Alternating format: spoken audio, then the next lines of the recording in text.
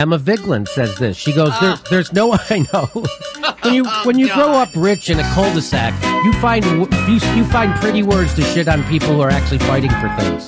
When you grow up super rich in a cul-de-sac and your parents are corporate lawyers, shit lips, and you've had every advantage handed to you your whole fucking life, when did she ever fight for anything? Never. Again, people who are sitting at home on their fucking millionaire asses, never doing fucking anything.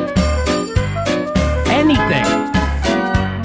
Annika Spears sitting in her $24 million studio wagging her finger at other people who are actually out there pressuring politicians.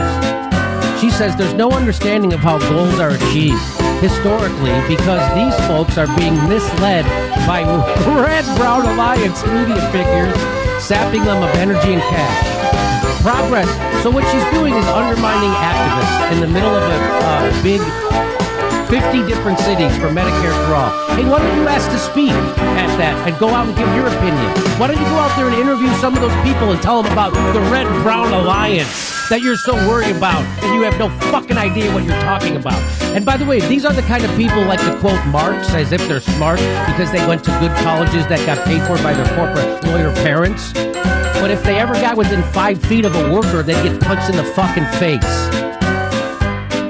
Emma Vigeland never got anywhere near a fucking worker. They tell her to get the fuck out of here. Go back to your cul-de-sac and your corporate lawyer parents. And tell me how good Elizabeth Warren is as she calls Bernie a sexist. Elizabeth is a family friend. Family friend. Elizabeth's a family friend.